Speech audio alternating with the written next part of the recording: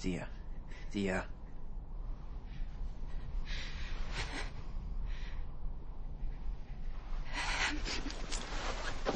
Zia, berwens toe!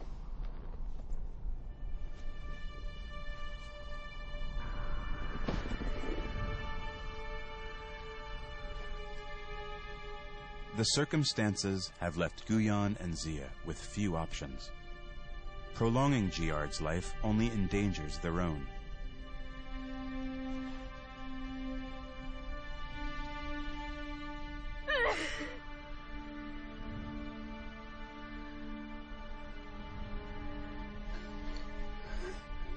But Giard's blood and even his flesh could provide them with nourishment.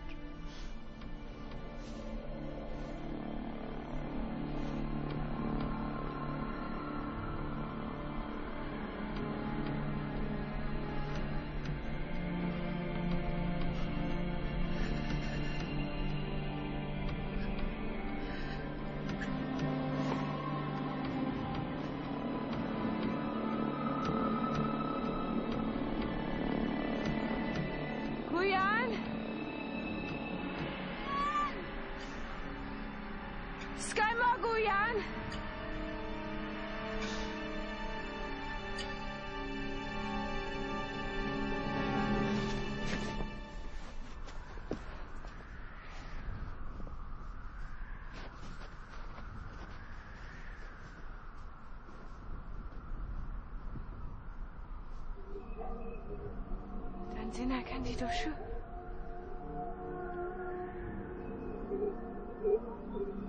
Aqui é no lange. Engaguenge.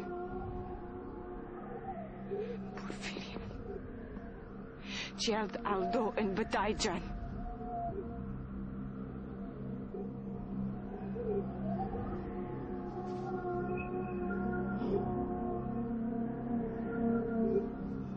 Os good zengas.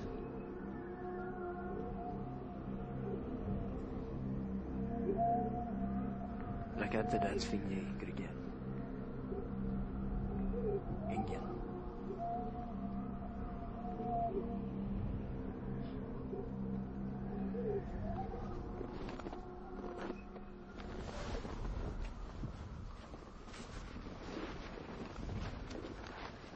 Thousands of miles from home, was a vision like this caused by starvation or madness?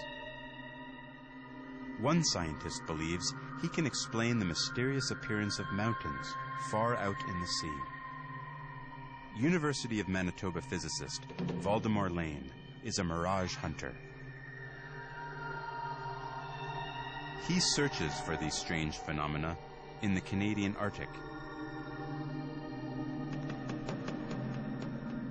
People living in Arctic conditions, such as the Inuit or anyone in northern Canada, they're generally very familiar with these mirages. They would see them quite frequently. Lane has recorded many sightings. To explain them, he investigated how light behaves in cold climates. He discovered the ultra-cold temperatures above the surface of an ice sheet actually cause light rays to bend. This means that the impossible is now possible. Objects can be seen beyond the horizon. In a very clear air, you could see 200 or 300 kilometers. In fact, there have been documented cases where someone has seen a distance of 500 kilometers and actually recognized the object they were looking at. But because the light rays are bent, the image is distorted. I believe in very early times the mirage would have been interpreted as being some kind of magical display on the horizon.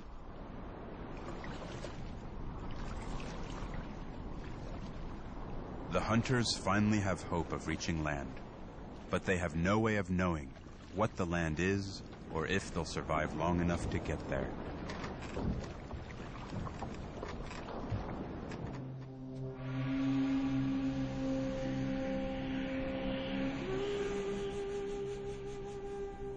Exhausted, the group drifts for days. Malnutrition begins to take its toll.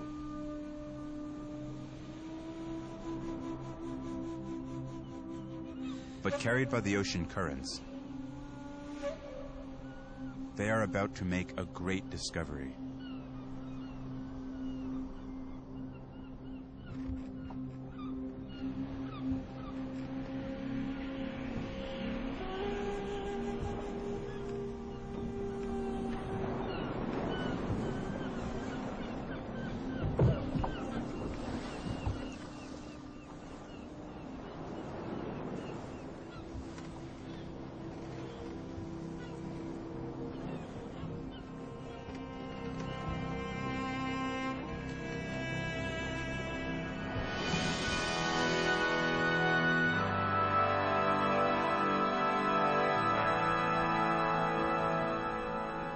Finally, after months surviving on the frozen ocean, the hunters have arrived in the New World.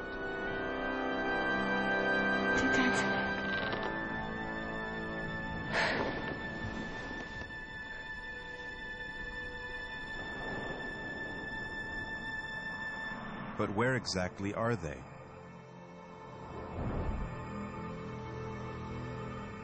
These are the Grand Banks. 17,000 years ago, this was the easternmost tip of North America. Today, these islands are submerged because when the Ice Age ended, billions of gallons of ice in the polar caps melted. Sea levels rose almost 500 feet. The entire coastline of North America was pushed back 100 miles.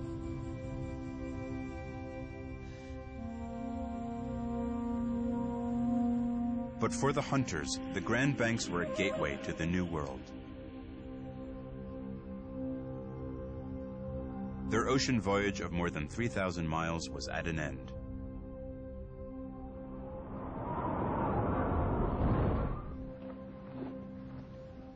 But their discovery of the New World had just begun.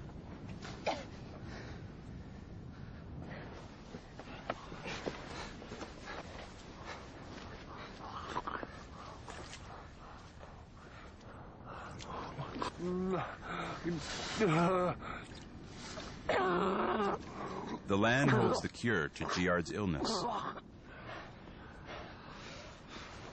This is scurvy grass. Ice Age people knew its medicinal qualities.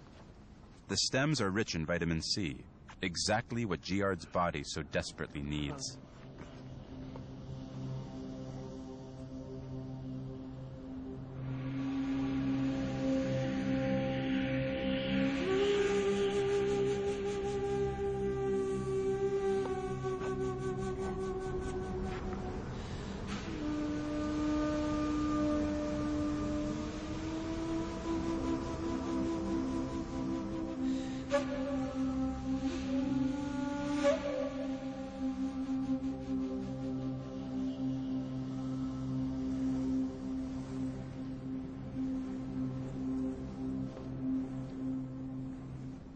The young hunters are recovering from their odyssey at sea, scavenging what food they can find in the barren landscape.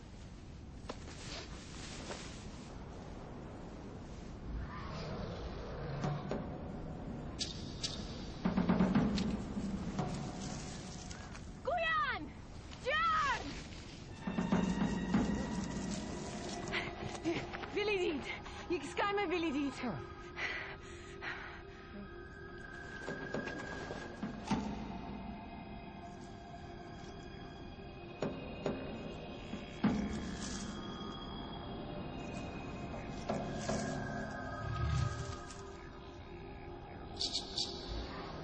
Back home in Europe's harsh environment, mammoths were dying out.